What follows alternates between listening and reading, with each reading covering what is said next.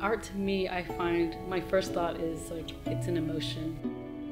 I think that's why I have different formats. Like I have my inks, I have my drawings, I have my watercolors, and I have my collage paintings, I have my murals, and they all kind of, you know it's me, but there's a different element to it, because I think for each different emotions or how I'm feeling, I'll pick that medium to work with.